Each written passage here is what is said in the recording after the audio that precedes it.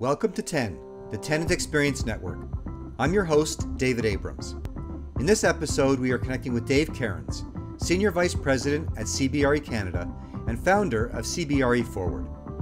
In this episode, we will learn about Dave's journey to his current role, where he focuses on working with high-growth companies in the tech sector, space-as-a-service operators, and financial service firms. We will tap into his learning from early beginnings as a professional poker player and how he found his way to the brokerage industry. We will hear his views on why the traditional way of leasing no longer aligns with business objectives of most corporations, big or small, and gain insight into why end-user experience now needs to be center stage. Dave will also talk about the importance of brand in commercial real estate and the opportunity to deliver uniquely tailored tenant experiences. We're excited to be sharing this podcast with you, so be sure to follow TEN so you never miss an episode of the Tenant Experience Network. Okay. Now I'd like to welcome Dave to the show. Really glad you could be with us today. Yeah, my pleasure. Thank you so much for having me. And you have been thinking about a tenant experience before it was in vogue. So as my friend Mark Gilbraith says, chapeau to you. Yeah, thank you. Thank you.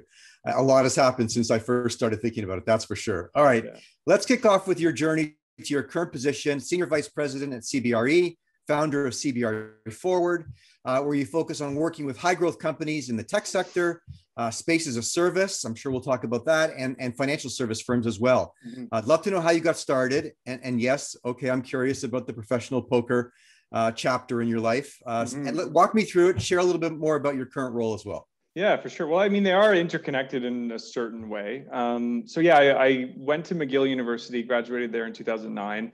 I had a degree in political science, but really I had a degree in poker. I spent a lot of time playing online poker. I was fortunate to have some lucky breaks. Some things happened to me early on in my poker career that sometimes don't happen to people over the course of a 5 or 10 year poker career. So I won a substantial amount of money in university. It just kind of set me down at a completely different path, non-traditional one. Didn't have to really get a job out of school.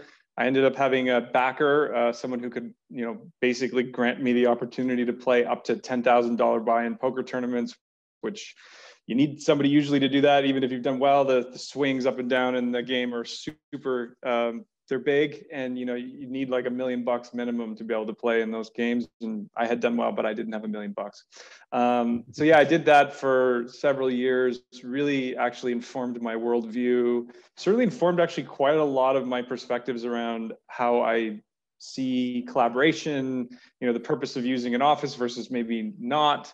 So I think it's really had this interesting effect on what I do now. But in 2011. The Department of Justice in the US indicted the 2 largest online poker websites with tax evasion, money laundering, wire fraud, a whole whack of charges. And it just had a really big impact on the games. It shut out the US economy from being able to play online. And so really, really dramatic impact. I intended to get out of the game at some point before the age of 30, but it kind of fast tracked me to start to think about getting out of the game around 25. So I took a bit of a hiatus, and as I was sort of like confused with what the hell I was going to do with myself. I knew poker wasn't for me, but I didn't know what to do. I had some friends, some family in commercial real estate, and after having a short stint in a sales job at this like sort of bucket shop company, I won't name them, with some of my friends, I just, that was just sort of the organic next step. I took a sales job with some of my friends, but after that didn't work out. Some of my family members and friends said to me, maybe you would like this brokerage thing. It's, eat what you kill kind of an environment. It encompasses like, interpersonal skills with analytical skills. And, you have both of those things from both your online poker and your in-person poker and just who you are generally. So like, why don't you give it a shot? So, at around 25, I started interviewing at all the brokerages. I was very fortunate to be given a position at CBRE. I think CBRE literally is the best platform in the brokerage business, second to none. So I was very lucky that I had the opportunity to be able to start there.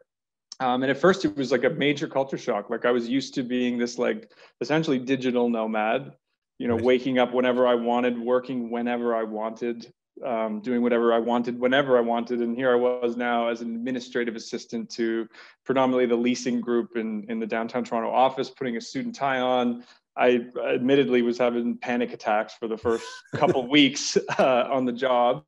But anyway, I found my stride, and I ended up gravitating to office leasing, somewhat because of I like the volume. It seemed like a volume business, and I was playing poker as a volume poker player, like playing a lot of tournaments. So I liked that. And then I was really I found it more appealing to connect with companies outside the real estate industry rather than working internally on the investment side. It just seemed way more appealing to me to talk to CEOs, founders, and people that were like growing really cool businesses. So that's why I chose leasing. Right. I've been doing that since 2012, and I've grown it from nothing into a business where we work with startups all the way through the biggest financial services firms in Canada, like CIBC, and working with a lot of international technology companies like Salesforce, Indeed, media companies like IPG, and then also space as a service as well, both on the enterprise side and also on the operator side through talking with groups like Convene and stuff like that. So that's long-winded, but that's me from poker to where I am now. That's cool. And I'm sure when you're closing a big deal or having these tough conversations, you kind of need that poker face to help make those deals come to fruition. I imagine that early experience probably has helped you. Yeah, for sure. But what's great about like this versus poker? Poker is like, it's the most honest thing I've ever done because it's expected that you're going to lie. And I find that very honest, right? Like, because you go to the table and you know exactly what to expect. In business, you have to suss out people's intentions. And so, that like ability to read people has been really helpful for me. But what I like about the business world is you can try and use those skills to create a mutually beneficial outcome, right, as opposed to poker, which is very zero sum. It's like my win is your loss, and some of that is tough. Right. Okay, you touched on this a little bit in those opening comments, but I think just for offering some clarity to our listeners who might be considering a similar path, why do you think you were so uniquely suited again to this opportunity? What helped you to become as successful as you are, whether it be skills or mentors, colleagues, books? What would you attribute that to? I don't know. I just jump into the deep end, I guess. Like whether it's like I'm good at figuring out which people or which skills are going to advance my cause, and I'm unabashedly willing to just pursue it. And so I just sort of started to pay attention, read the room, I guess, as it was in the poker context, on the floor at CBRE. I figured out quickly which kind of people I aligned well with. And I just really aggressively pursued building relationships with those people. So it's, everything in life is about people. Like if you asked me whether I would rather have millions of dollars or a really, really deep network of people that could, further my cause, I would pick the people every time. Right. So yeah, I think it's maybe that. For sure. Well, we'll talk, I'm sure, more about people. You and I, we share a lot of, I think, common interest and lines of thinking in terms of what we're seeing in the marketplace and commercial real estate, what's happening within the industry. But for me, just as a sidebar, I think that commercial real estate operators are now recognizing more so than ever that it is all about people. It's not about the physical space. It is about how they can create places for people. And I think that's perhaps an exciting outcome, from all of this. Let's agree, I think we probably will, that the pandemic has been absolutely horrible. I hate looking for a silver lining from such a terrible event. That being said, from my perspective, it can no longer be an excuse. And sadly, I still see businesses suggesting, that they can't do this because of the pandemic, or, there's a longer delay or a longer wait time because of the pandemic. So our feeling, particularly as a team at HILO, is that now is the time where we can do better, be better, and ultimately build something better. So if you had an extra $100,000 right now of budget, how would you spend it and why? $100,000 of budget. I guess I would. I mean, I'm a big content person, as you know, and I think that putting a human face and a human voice to a cause is always more impactful. So I would spend money on I don't know. I think I'd probably do a vlog like Ryan Simonetti, or sorry, not Ryan Simonetti, Ryan Serhant, the residential broker in New York. I mean, that's how I think I would do like that day in the life stuff, and use it as a platform to educate both landlords and tenants on really how they could use space more efficiently, how they can provide better end user experience and how they can hopefully benefit the physical environment and the climate along the way and make it cool and fun like Ryan Searhunt does. So if someone give me $100,000, that'd be fun. I'd do that. Cool. So listen, there's a lot we still don't know. I feel pretty confident in saying that I think there will be a return to workplace. I think we all now know it's going to be slower. It's going to take longer. Flexibility is going to be a huge theme in commercial real estate. It's going to be with us for a very, very, very long time. Forever. Particularly as we continue to evolve and understand the emerging needs of commercial real estate. So recognizing that people are going to work from everywhere forever, including the home, what are your thoughts just in general on the marketplace right now? Mm-hmm. Well, my biggest core belief is that buildings don't do enough to serve end users. They just don't. And the ways in which space is leased, let's call it the traditional way of leasing space, it just doesn't align with the business objectives of most corporations, big and small. Small companies are not using space as a service because it doesn't really live organically inside of their building. And most companies do want some kind of private autonomous footprint. But like when I think of I'll give you an example.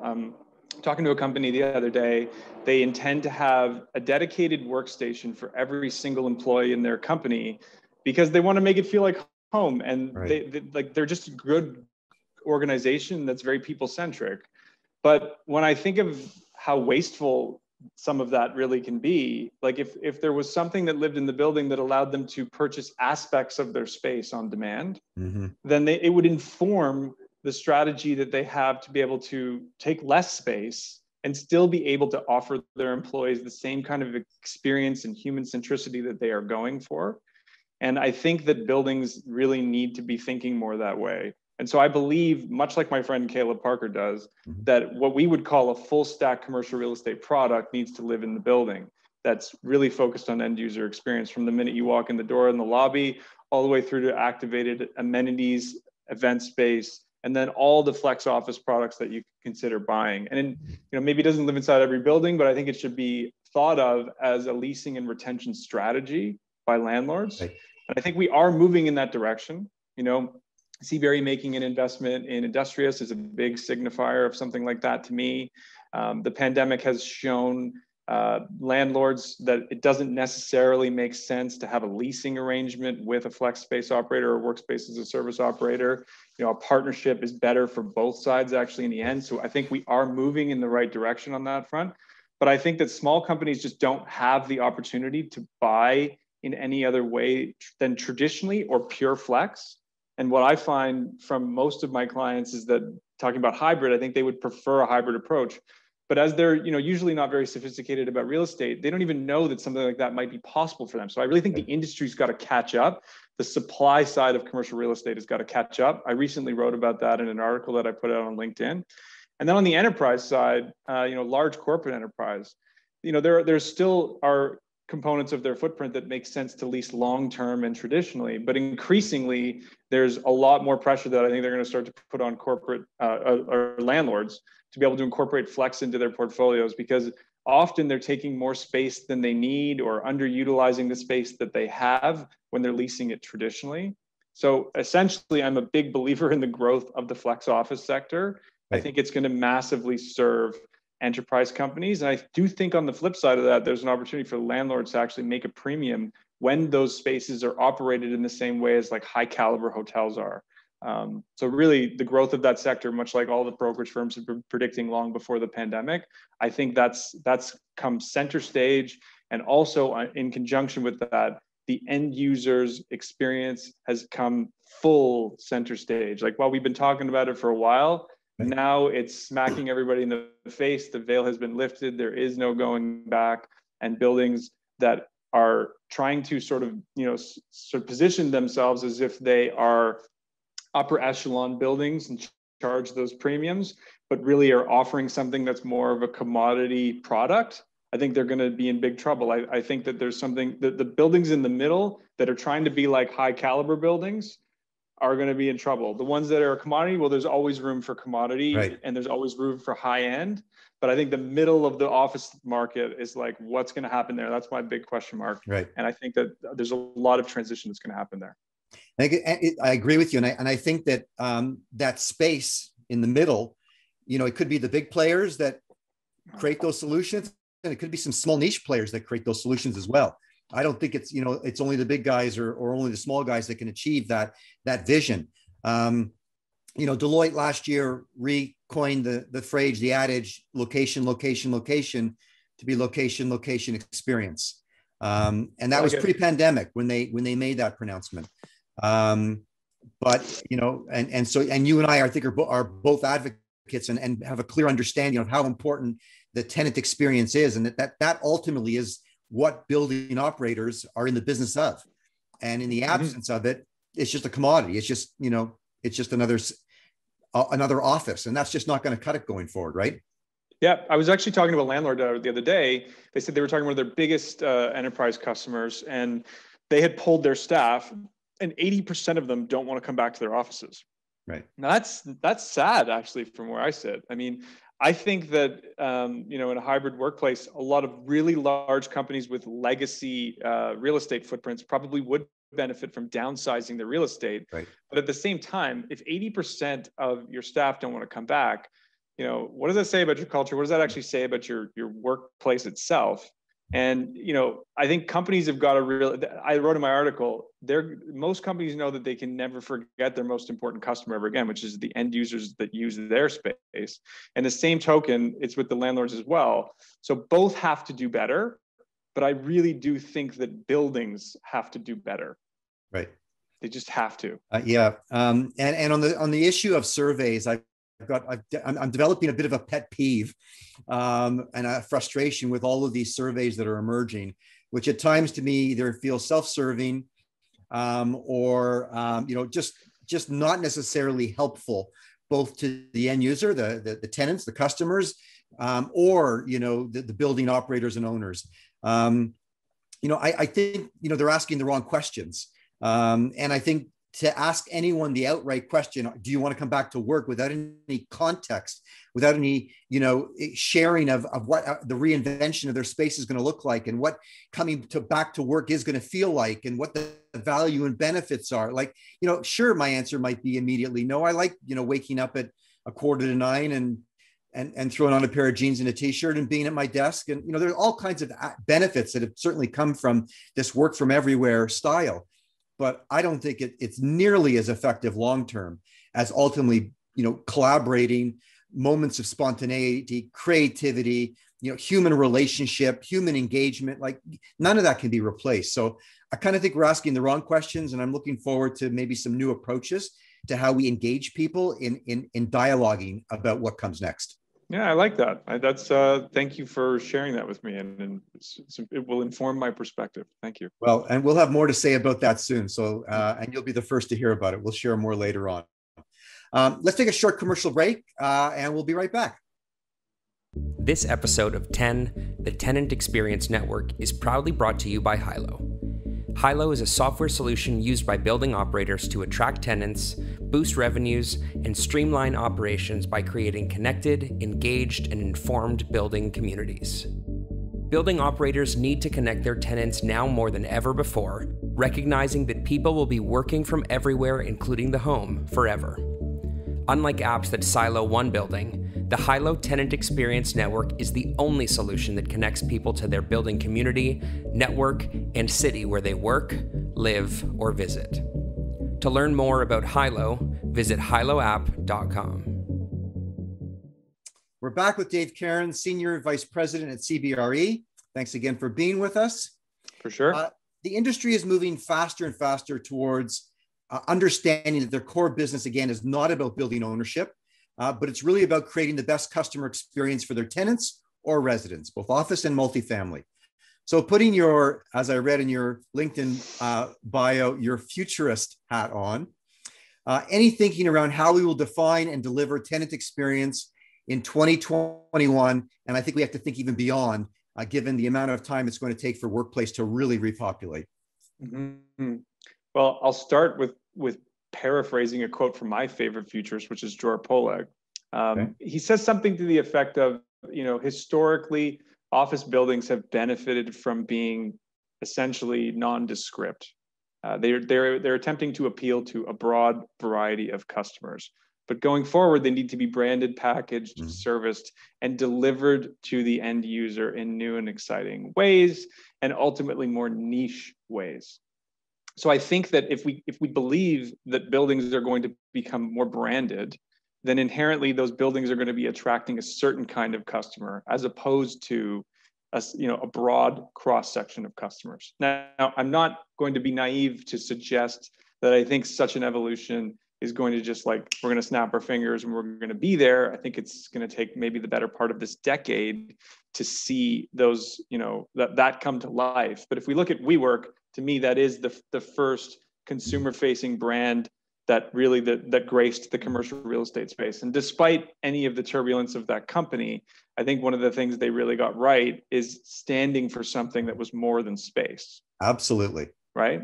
Yeah, absolutely. And so, you go ahead. Yeah. Well, no, I'm just going to say they were, part of the inspiration and for me in terms of understanding the importance of experience, and that, the experience that a WeWork might offer in one floor in a building is ultimately what building operators, I sensed, would want to permeate through the entire building over time. Yeah, absolutely. So, your question is what do we need to focus on? I mean, I think that landlords or operators or both together need to try to better understand what they want that customer mix to look like going forward, based on the quality of the asset, the location, any unique things that they want to try to curate and create perhaps an ecosystem. Like in Toronto, when I think of a great example, and I'll give another chapeau to Oxford Properties and Omer's Ventures, 111 to me is the only example that I've seen in Canada that has curated an ecosystem inside of a building, right? And it's what's funny about it is it's not like it's all kinds of bells and whistles and it's like the Four Seasons Hotel, but they've done something the building stands for something, number one. They've found a way to put players in that building that would benefit from being together with one another. And then they've put the right kinds of services and they've designed the space for the types of people that are actually using it.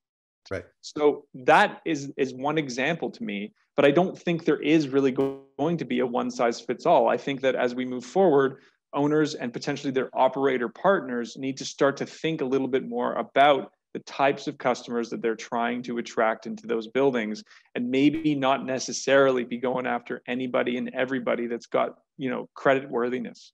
Yeah, I think that's brilliant. And I think that, it speaks to the consumerization of commercial real estate.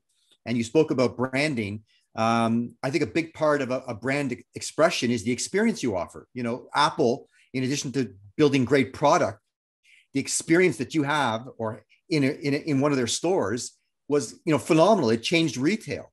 So I think if buildings began to think about the experience they offered even more so as a way to also brand what they ultimately offer beyond just the address of the building, I think there's incredible opportunity. And to your point of 111, there could be so many potential different uniquely branded experiences that are going to appeal to a certain subset of the market and build tremendous loyalty and tremendous value because you'll have that customer forever. If you're one of a few buildings or a few building owners delivering that particular experience to that particular segment of the market, they could be with you forever and a day. Absolutely. And, when you make a good point, you think of WeWork, they don't say I'm going to 325 Front. They say I'm going to 111. They don't say I'm going to 240 Richmond. They say I'm going to WeWork. Right. This is not Convene, Industrious, whatever, you name it. And then obviously there's an experience and platform that goes with that in a lot of cases that's very analogous to what you were doing. Yep. And that's the backbone and the bedrock of what makes people feel cared for. Do you know what I mean? Yes. And that is ultimately, I think, really missing as well. And, I again, going back to my article, I wrote that, I think that employers realize that going forward, they're going to need to create a consistent workplace brand and experience. large companies, if you were to walk into their, let's say, a big company downtown Toronto, a nameless one that's got millions of square feet. Right. If you walk into 5 different buildings where they occupy space, I can guarantee you that the experience that those people are being offered in all of those buildings is going to look vastly different. Some will be much better than others. And I think before the pandemic, they've been able to get away with that. But now when people are going to be like, well, why am I commuting? Why am I, instead of putting my jeans on and going and sitting at my desk like you are right now, why am I going to go down there? There has to be more of a reason to do it. So employers are going to be razor focused on this, but they need help. And they're going to need help from operators, such as the ones we've been mentioning. They're going to need help from technology platforms, such as the one that you guys deploy. And all of this is going to have to be packaged up by the owners of the buildings. Yep. Yep. We like to say that your building app should not be proprietary. Your tenant experience should be.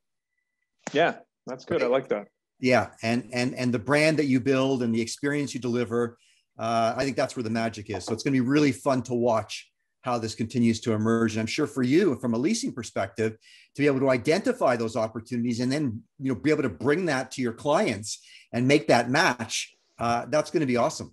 Mm-hmm. Okay, can you share any details about anything new that you're working on or a challenge you're facing in light of the current world circumstances? Anything you think our listeners might find interesting? New things that I'm working on. I mean, I'm going to continue to write more. So the piece that I put out, I was blown away by its response. And I'm just going to keep tracking trends and keep tracking what I think, various occupiers are saying and trying to put my own slant on it. But otherwise, I'm just really focused on trying to be an advocate for this space as a service sector, because I just think there's still so much friction in terms of actually getting some of the space and inventory that is going to be coming back to the market turned into that type of a product. Like, I basically just want to be the advocate for that, because I know that it's going to create more opportunity for end users, and it's going to create really amazing opportunities to get more efficient, more agile, and more service focused for large enterprise companies, or even more so maybe the medium-sized ones that don't necessarily have the time, the know-how, or the resources to be able to execute on the likes of what Google and Amazon and others kind of can do internally. And then all of this really does have to be backboned by the right technology.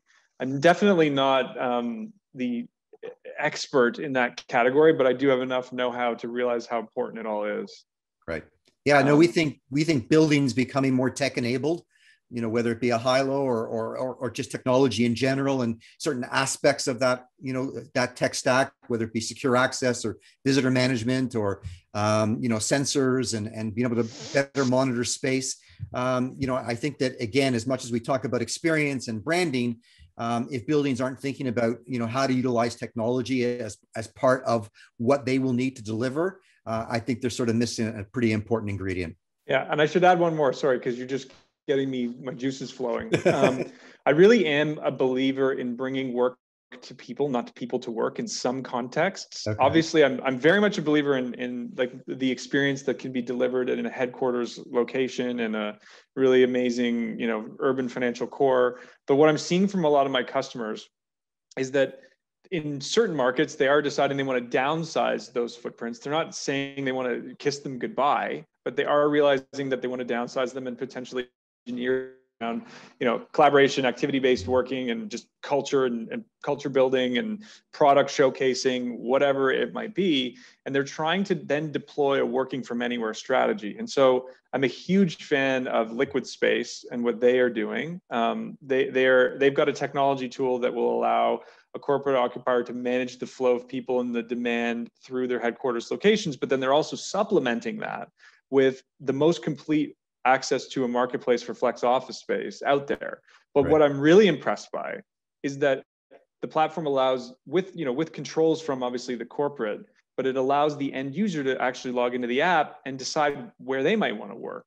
And, it's not home necessarily. It could be near a client site. It could be a place like I am right now to do some heads down work, like just a change of scenery.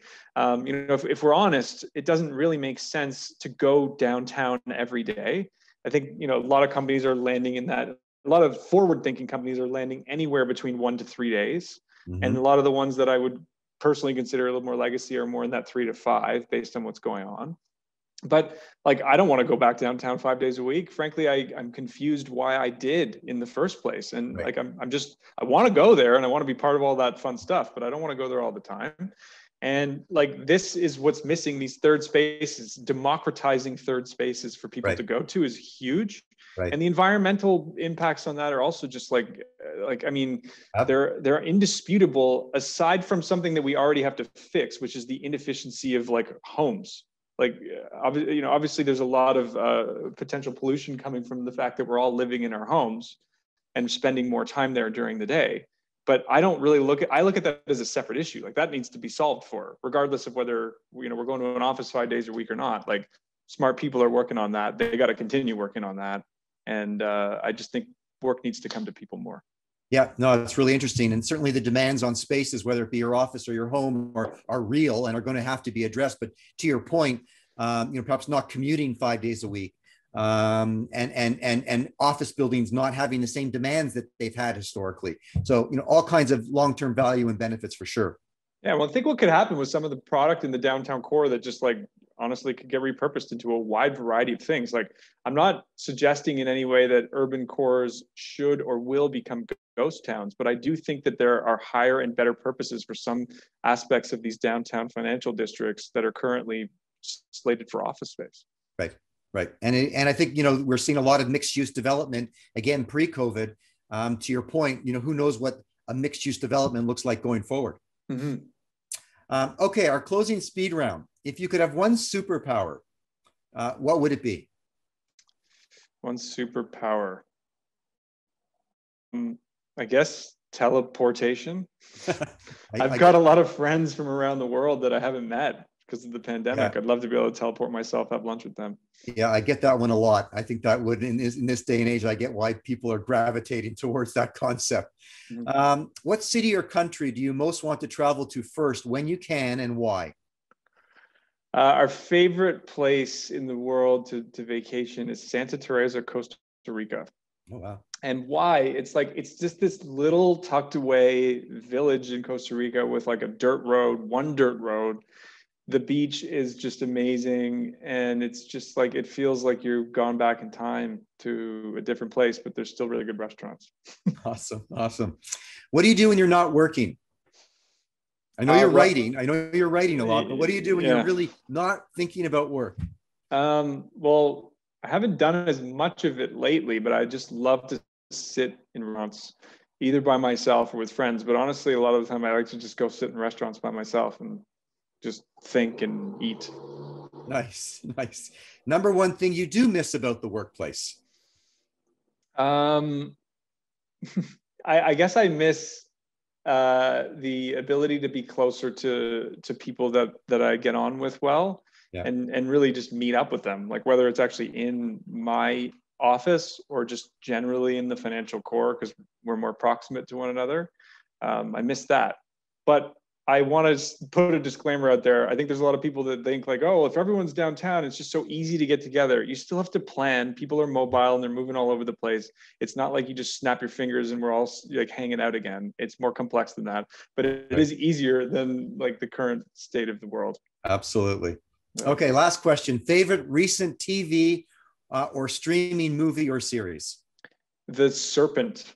Okay, the recent, it's disturbing as all can be, but I tend to like disturbing serial killer type shows, which apparently quite a lot of other people do too, because Netflix is littered with it. So for sure. Yeah. Listen, Dave, thanks so much for joining me today. I've really enjoyed the conversation.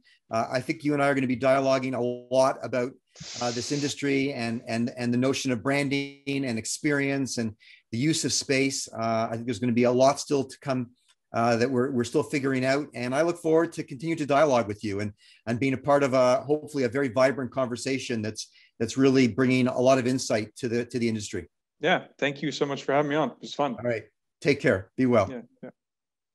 I want to thank Dave Cairns for joining me on today's episode of 10 and for sharing his journey from early beginnings playing poker to now being a thought leader in commercial real estate and becoming an evangelist for the notion of flexible space as a driver of putting tenant experience center stage.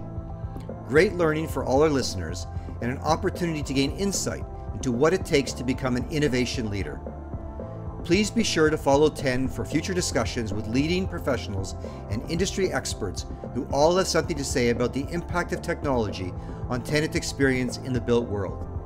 We love hearing from you, so if you enjoyed this episode of 10, please share, add your rating, and review us through your preferred podcast provider. If you or someone you know would like to be a guest on a future episode, please reach out to me directly at david@hiloapp.com. And until our next episode, I wish you all continued success in building community where you work and live. Thank you.